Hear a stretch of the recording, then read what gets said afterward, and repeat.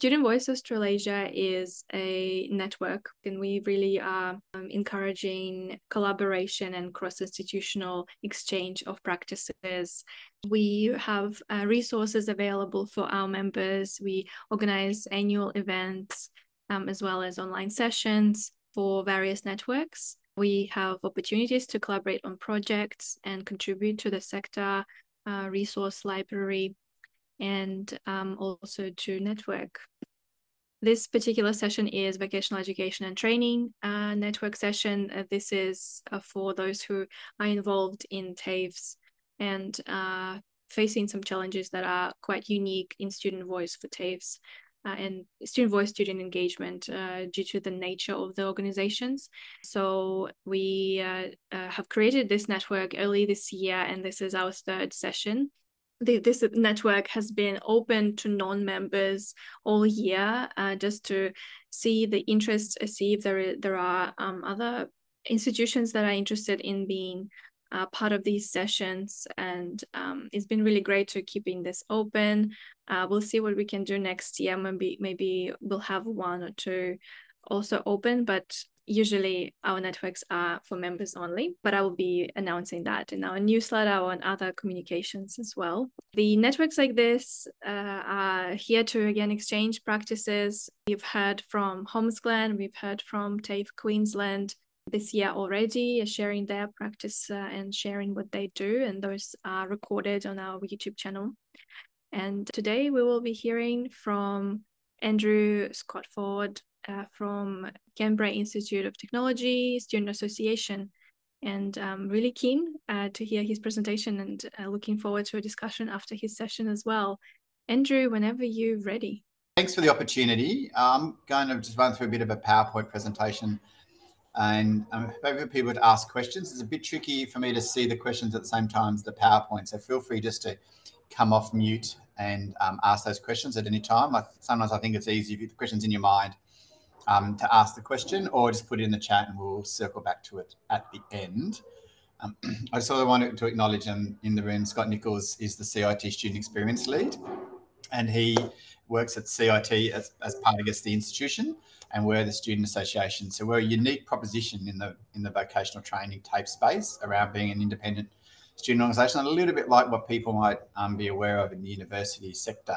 But obviously the sort of the profile and the work we do is slightly different. So I'm going to talk a bit about some of the student voice initiatives that we've created over time, and some things that we're working with Scott and the team about what the future might look like. So just give me 1 second. I will just go to share the screen. People can let me, maybe someone give me the thumbs up when they know it's there. Perfect. So it's all about you is kind of our mantra. It's about understanding what the student might need, and then trying to work out how we might resource that, or particularly how we might connect them up to that resource. That's really important to us. Let me just make sure. I too want to acknowledge the Ngunnawal people, which are the traditional custodians of the land we work on here in Canberra, and we recognise other people and families who have connection to that land as well. We acknowledge and respect their continuing culture, the contribution they make to the life of the city and region, and like to acknowledge and welcome any other Aboriginal and Torres Strait Islander people who might be attending today's event. So we're going to sort of walk through a few items around what I kind of broadly call student voice at CIT. This is also a version of a presentation that I've done for the TAFE Directors Australia convention, both in 2019 and in 2022, and also part of a panel of members at that time who also were involved with Student Voice Australia as well. So it's interesting to reflect back on some of this conversation, and I guess put a 2024 spin on it, and a conversation with the people in this room about what 2025 might look like. So we'll touch upon why our organisation has facilitated a student forum environment at CIT, some of the learnings in the 2024 version. We'll also talk about some of the next steps. Scott's new in his role, and so there's a renewed energy around the conversation about student voice and how it might be activated. And potentially, if I speak quickly and Scott's still in the room, you might share some of those initial thoughts that he has after being here for half a year nearly. And the other part is, I guess, there's a set at the bottom, what's next on our student journey. So here's a bit of a snapshot. This is from a couple of years ago, but it probably just reflects a bit of a profile of what a TAFE environment looks like, high levels of satisfaction, both from students and employees, but there's always within that an opportunity to do a little bit better and just to focus on what might be the next layer of quality outcomes. And sometimes the quality outcomes is not related to the training, just the training's environment in which that questions are raised. So that's a snapshot from 2022. Unfortunately, I didn't get the opportunity to pull one together for 2024, but that's a reflection of CIT's profile back then. And some of those numbers are not dissimilar across the years in terms of the types of students and the profile of students that exist in the Canberra TAFE environment. So just quickly who we are. So as I mentioned before, we're an organisation that's engaged by CIT to provide services. So we are an independent ACNC registered not-for-profit organisation, and we really try to focus on the non-academic support systems. So we've got two key drivers. One is to be student issue experts for the students and also to be a touch point for CIT on student issues. So we want to provide that interface with information. We don't pretend that our small team are all the experts in every area, but what we are fiercely committed to is having the networks and the partners that have that information that's important and relevant and current, and then being able to be an on-campus interface for that service. So I guess we've hit upon a forum, and I've presented different things before and talked about student feedback and learned about student feedback. And some of those questions are the ones that we answered, or we worked with CIT about trying to answer. And I guess as a result of that, we've come up with the model that's evolved over time around the student forum, which is a combination of both a student survey that's sent electronically to all students to be able to fill out, but also in-class forums where questions can be targeted to areas to get a little bit more conversation about possibly what the solution might be or what the problem really is, rather than sort of a yes/no tick box exercise, which sometimes surveys can be. And those individual in-class forums occur without the teachers in the room. So that adds what we think is another layer of, I guess, honesty about some of the answers.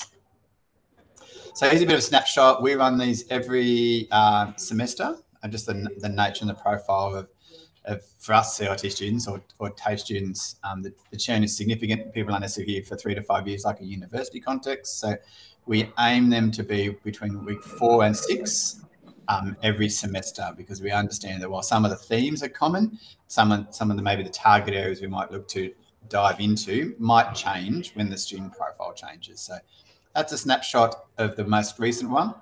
And interestingly, we've had a significant reduction in the students that have participated in this survey from semester 1. And I'll touch upon a little bit around, I wouldn't say so much survey fatigue our students experience, but really a concern that their feedback isn't necessarily being actioned. And it's something that I know Scott is equally passionate about, how we turn student feedback into results, so the students can value the time they spend doing it, whether it's online, anonymously, or in a class forum.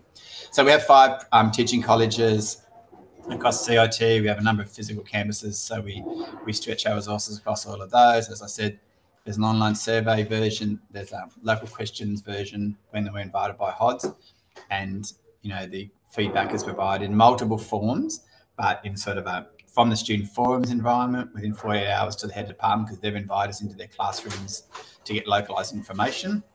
So we provide that quick turnaround. Then there's a system process into the broader survey that is done at the end of the survey process and contracts. And there are other mechanisms within CIT where that information is shared, and also Scott and I are working on how that might be sort of streamlined for the future. So here's just a little bit of a snapshot of some of the key areas for improvement. And we're excited this isn't representing 30 or 40% of students. It's more just these are the biggest themes that exist from all that research that we received. I think the important bit is sort of the note that we put at the bottom, that this year we started to get some pushback around our role as that intermediary for students around feedback, that they're frustrated a little bit with us because we're not getting any actions either with the feedback. So it's just something to factor in, and this is a presentation about the environment, so I thought it was relevant to share that. Here's a bit how we turn that sort of data into outcomes, noting that, you know, some the progress and the pace of that, and probably potentially the visibility for students to see that change is a challenge. But we have a range of structures within CIT, formal committees or informal networks, where that information and those themes can be shared. And that would be to myself, and Scott might want to speak, comment on it briefly. We are looking at how we might make that sort of that feedback mechanism fit into existing systems more sort of easily, so that we maximise the chance that we're hearing and addressing the concerns, and importantly, maybe looping back to the students about what that might look like. So I probably won't read out all the slides. Nothing's worse than a PowerPoint presentation when the presenter just reads them. But they're some of the scenarios that we continue to work on, and some of those dot points are similar from when this process started in 2017. So I guess I just wanted to sort of wrap up this short, snappy presentation, because I'm keen to see if Scott has some comments before he has to leave. That we obviously have two key partners in any conversation about student voice. One's with the student body itself, and equally importantly is the organisation that has those students. So since our sort of recent student survey and post this symposium, we've gone down a bit of a path on a few items that I'll touch upon, and obviously Hannah's in the room to be broadly representative of our conversations with Student Voice Australia. I should say Australasia, shouldn't I? But we've explored UNITU, which was a presenter and sponsor at the recent symposium, just to sort of pressure test that system with the CIT staff that are student facing or responsible for the sort of student data, student engagement environment. And Scott was able to facilitate that for us. But equally, we engaged with some training around student journey mapping, so that we could maybe provide a complementary resource for CIT to do some student journey mappings, whether they be big or small. And we're working with Humine to sort of, you know, utilise their system and process, and we're actually currently in a bit of a trial to test that, and I'll touch upon that shortly. So I only got a couple more slides, but essentially, yeah, post the symposium, we invited you to come on site to meet some of the key staff to talk about their platform, and it was interesting. The areas that came were student services, there was student data, some members from the student data team, there were people from the apprentice mentor program. There was just a profile of people in that room, and interestingly, our reflection was that probably due to the short term and often you know, the nature that they're here because their employers had them here. You know, approximately 1/3 of our students are apprentices, so they're only here actually 1 day a week, employed by someone else to do a specific task. Possibly the pulse feature might be the one that might be most intuitive for the TAFE student profile, particularly that would be able to be more easily enabled for students to actually utilise, rather than necessarily discussion boards, etc. We thought that might not necessarily be the first and most natural place for our student profile to interface, particularly if we wanted to get their genuine feelings or their genuine feedback, as opposed to just looking like we've asked a question, yes, no.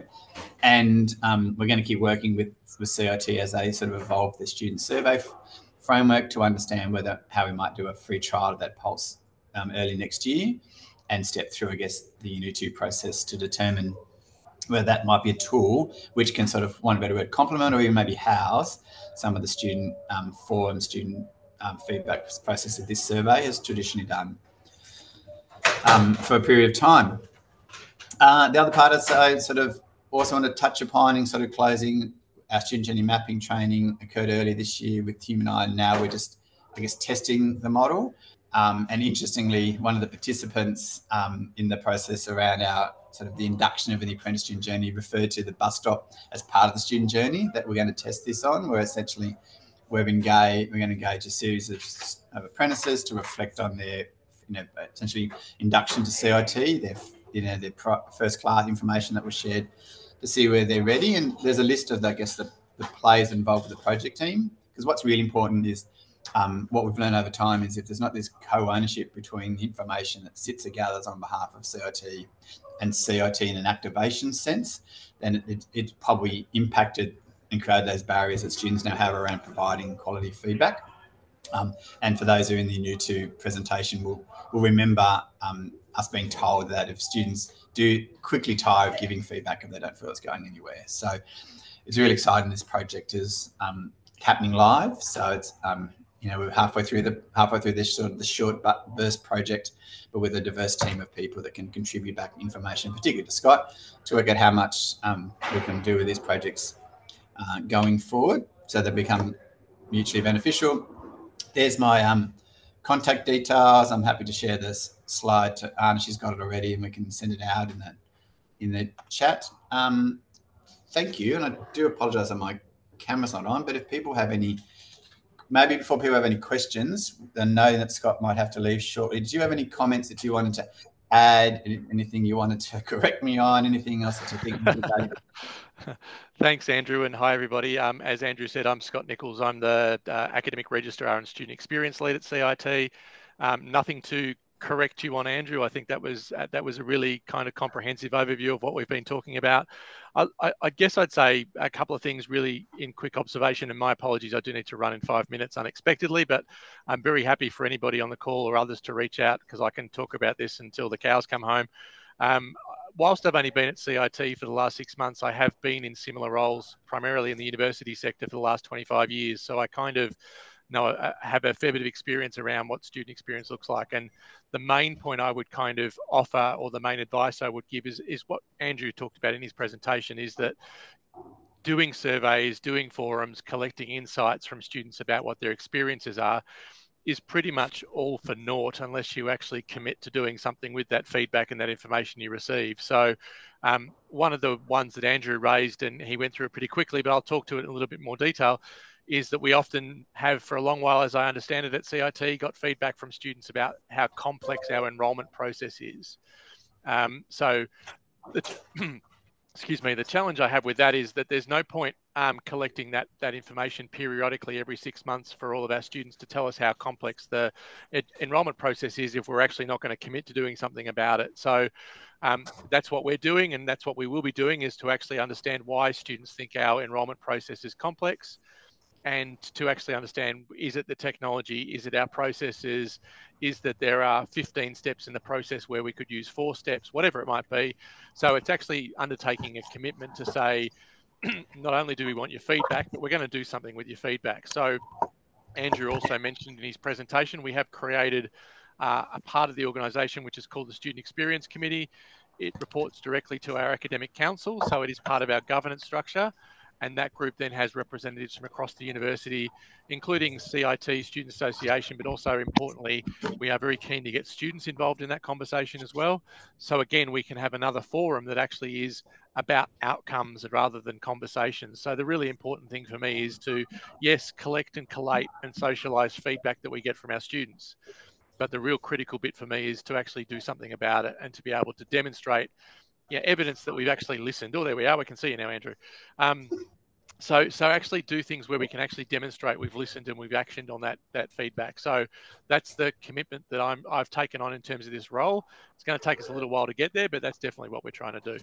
Well, I'm happy to field any questions, or Scott will be leaving a couple minutes if anyone has any particular questions for Scott, because we have a slightly different perspective, but as you can pick up from the language, a very shared goal in making a difference for the, and to improve the systems for students. So does anyone have any particular questions for Scott while he's here? Scott can sneak off when he's so desires. Does anyone have any questions or comments for me? Otherwise, I can hand back to Anna whether you have any questions or comments from your perspective.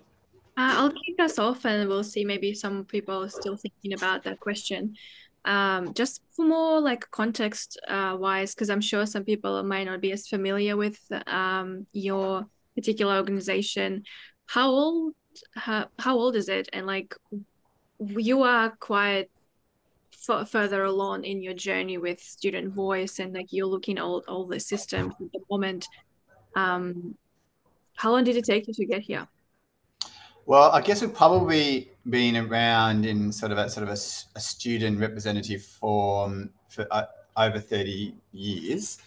When CIT sort of amalgamated its sort of 3 major teaching campuses into one institution, we became one organisation as well. So, and we've also had this partnership where we've looked after the cafe, sort of canteen bookshop services, and then provide a sort of student experience type, student activity type of arrangement, sort of, orientation day activities, events, student advocacy if necessarily be. And then I guess probably around about 10 or 12 years ago, we hit upon this thing called, we basically created this thing called the Spring Forums, where what happens every year in the TAFE environment is this national questions around student experience, and also so learner engagement survey it's called. And there's also an employer survey as well. And CIT has always been very sort of strong at that, but it was interesting, the questions were nationally created, so then you kind of got to see where you rank, but you didn't necessarily get to tease into what might be localized issues or localized solutions. And we hit upon the Spring Forum probably about 12 or 13 years ago to go, well, we'll just have these opportunities for people to come, one bit of word, randomly, because we put on food, and then just share their thoughts. And then we'd work out how we could deal with that. And then that probably evolved around sort of 10 years ago to go, well, if we know that weeks 4 to 6 would be a good time to have these conversations, then let's aim for that and work with colleges and departments to actually facilitate those locally. And that sort of, but at that first phase, we just set up a series of questions, and the only people that got to do the online survey were the people in that classroom. After COVID, CIT agreed that the questions will sit in, I guess, their survey manager tool, and then all students get invited to do it. So we had this massive uplift of students, and I guess the range of students that did it, because even if we were in classrooms, because that HODs hadn't invited us doing there, or just a capacity related issue, they would never get access to the survey and the feedback mechanism. So we feel we have a bit more mature, particularly over the last 3 years, where every student has at least an opportunity. Yes, it's an online survey, to at least participate in the generic 15 phase of questions. We sort of step through the journey as a student. What's your enrolment experience look like? How did you learn about it? What services do you use locally? What might you want in terms of industry connection, etc. And happy to sort of send out the current questions if that's of relevance as well. So that's sort of how it's evolved. We've been around for 30 years to have our relationship with CIT, but in the last sort of 10 years, we've really evolved this model of making sure we're really comfortable, because unlike universities where you might have individual elected representatives or a really active student council, it's not quite that same model here at CIT, but we wanted to make sure that there are groups and profiles of students that we can feel comfortable we can talk about their needs to CIT, because we're actually actively and regularly communicating with them in a structured form, in addition to what anecdotally or ad hocly can happen during their time on campus. Right. Yeah. Thank you. Thanks for the context and explaining all of that. I can see in the chat, Ahmed also is asking, can students contribute to the methods of teaching? And as some students may have different learning styles, and it's important that students don't feel left out. So have you been involved in any work around this as well? So one of the dot points in the slide talks about how we can engage students to sort of want to be in co-design around teacher delivery.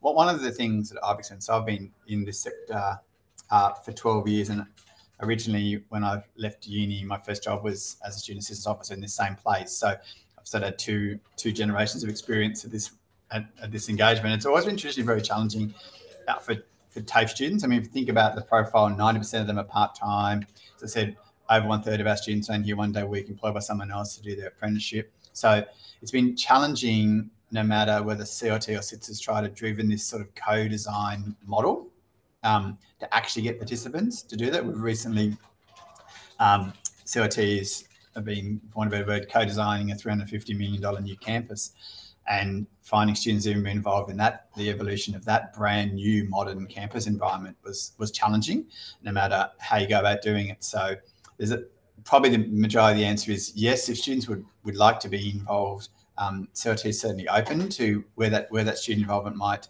be able to happen. Scott mentioned how we're involved with the Student Experience Committee, which is a subcommittee of the Academic Council, the governing council, Academic Governing Council of CIT, but we've struggled to get students to participate in that. So we're thinking about what might students who might be able to identify areas of interest, and then work as to where we can get them to, to participate in that. So rather than coming to the existing committee structures, but if you're interested in teaching co-design, or if you're interested in curriculum development or stuff, then maybe connecting up those people who have interest in that space with the areas there. So yeah, that's probably my broader answer to the scenario, that historically, while there might be some people that have been might be interested. It's been traditionally very challenging to find them, and Scott's comments earlier is a recommitment to go, how might we find them and then connect them with an experience that they would like to have, because maybe the more traditional, evolving, fortnightly governing meetings, etc.,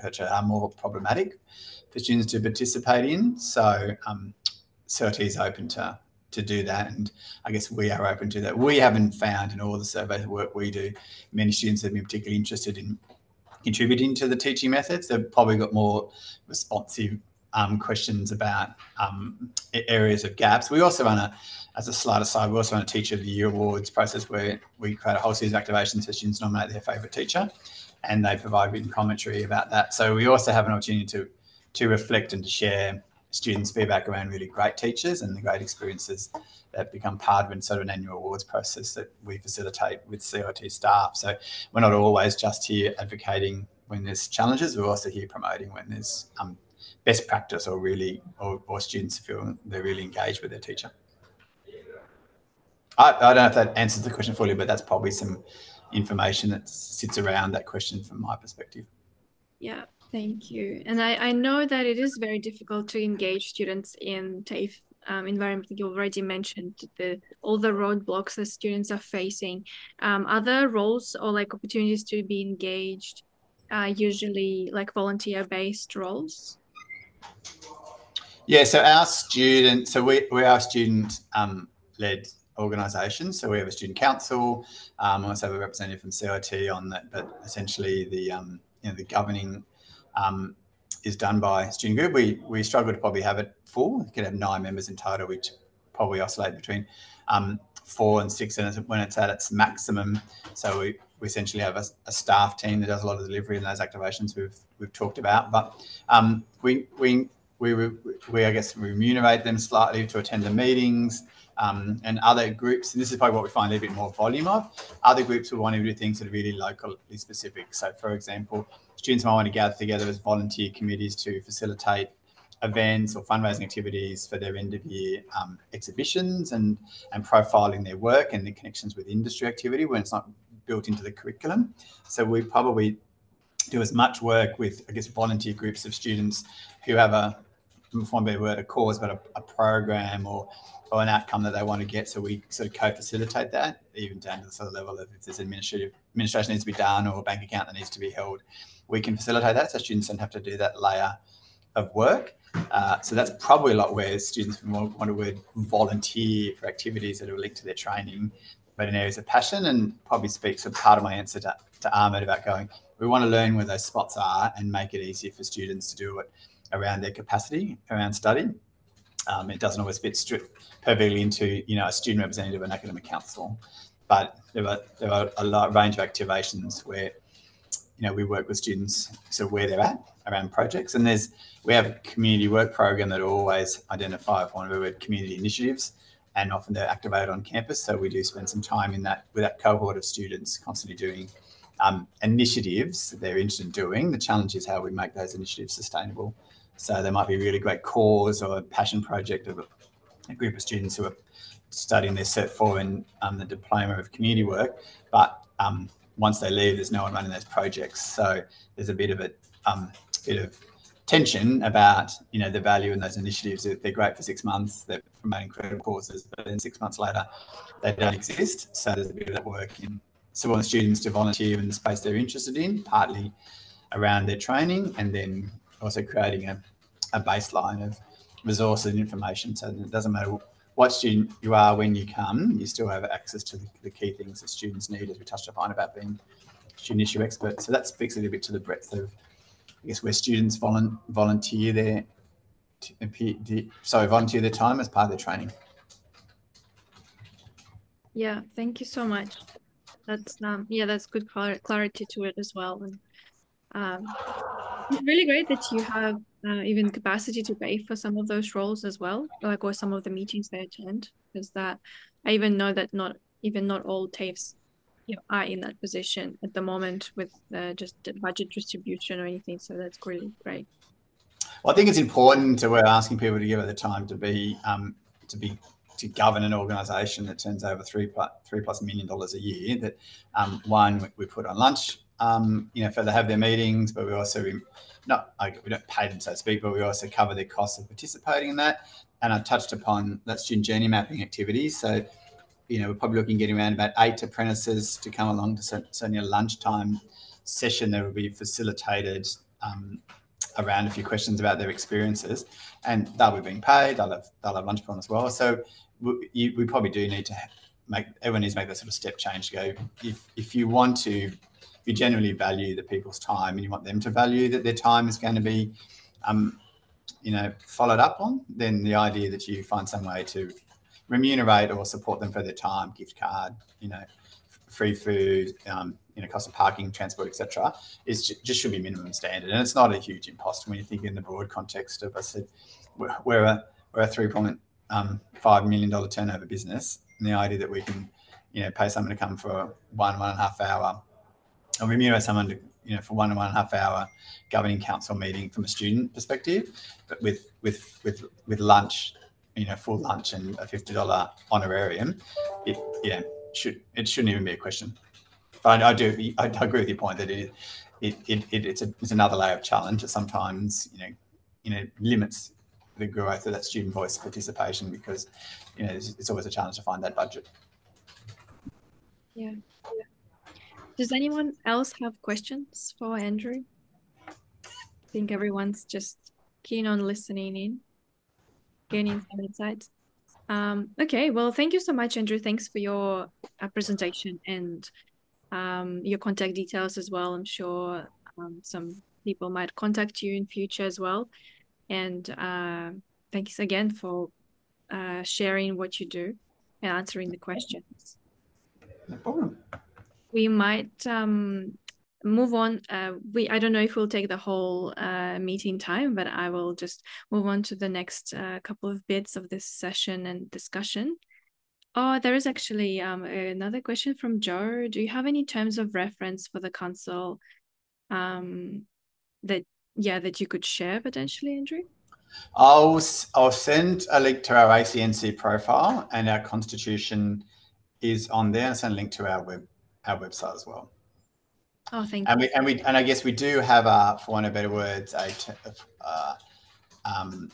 of a terms of reference protocol for the the behaviour and the scope of people that are on council. So I'll put that in the chat. And also, we're part of the Student Experience Network industry body, and they have a student board induction course, and we require all of our students to participate in that for want of an independent board induction course, which sort of hopefully helps people understand that if you're going to go on a governing board, you're not here to change the flavours of the drinks that are sold in the shop. You really are about sort of overseeing the strategic direction of the organisation, but also if people do have individual things that they want to share, to know where those systems are. But we don't encourage students to be coming with their the bubbler's broken and wait till there's a monthly meeting to raise that. We want students to know where those resources are ongoing, to support students and having those resources, not rely on someone being a student rep to deal with day-to-day concerns. But yeah, so I will send a couple of links while you continue the meeting. And I must admit, I'm looking forward to seeing if we can learn a little bit more about Sabrina's activities as well, if we're going to go around the room, Anna. Yeah, I was thinking that too. But yeah, hopefully we'll be able to hear a bit more from you, Sabrina. I'll quickly just share my screen and sort of share what's next, and a little bit about SVA again, just to encourage anyone or introduce anyone to what we do, because we recently have added on a discounted fee for TAFEs to join Student Voice Australasia, to benefit from the resources we have so far and continue developing resources that could be TAFE specific. So in our membership prospectus, which is on our website, and I can share the link, we have created a membership, sort of discounted membership for small institutions and TAFEs. So if your TAFE is interested in being part of SVA, please contact me and let's have a chat about the fee you could cost to join. The regular fee is $5,000 for new institutions to join. But if your institution is smaller or facing some barriers around joining, please let me know and we can work around this.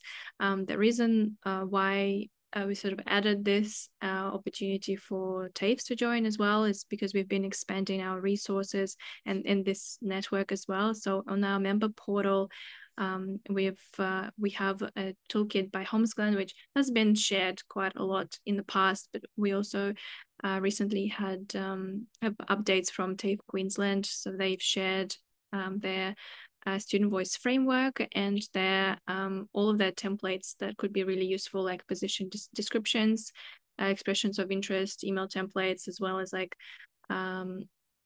different other useful materials. And their student voice framework was actually introduced in the previous session. So have a look on our YouTube channel. Our members have access to all these templates, and my goal as a coordinator is to really continue creating more resources. And another person actually from Homesglen, so to Joe's comment, has actually been asking about terms of reference as well. So it's going to be interesting to maybe develop again terms of reference or other resources that could be really relevant for TAFEs, knowing that it is very it's labor intensive and it's also understaffed space in TAFEs. So the more streamlined things we can have and share with each other, I feel like the better, and the sort of the more things you can actually do that are meaningful on your